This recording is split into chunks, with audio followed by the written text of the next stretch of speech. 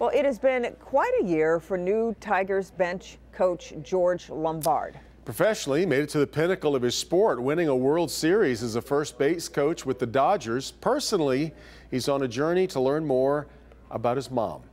Jamie Edmonds joins us live with more on this story. Jamie? Good evening, Devin. You know, last season when the pandemic forced then Dodgers first base coach George Lombard to stay away from the ballpark, stop doing what he loves, it turned out to be a gift because it gave him more time to research his mom, Posey Lombard.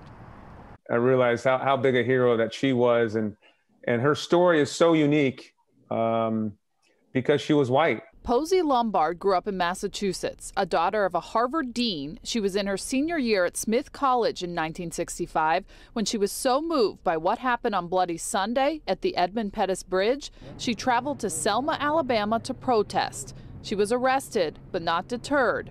Posey stayed in the South to peacefully protest. More arrests followed. Being a difference maker, and you think of, Jackie Robinson and Martin Luther King. Posey died in a car accident when George was only 10.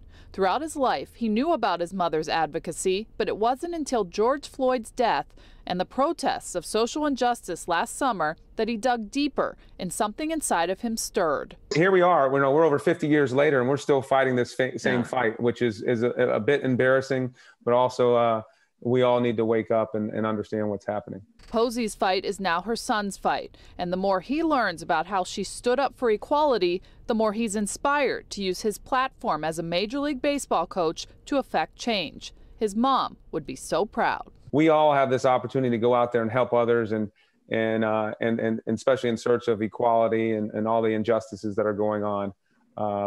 But we can make a difference every day. And he says his mom is a hero. So as we celebrate Martin Luther King today, he says he's proud that she was a part of that same movement, and he plans to carry on the torch. We're live tonight. Jamie Edmonds, Local 4. Yeah, that's really great stuff. All right, Jamie.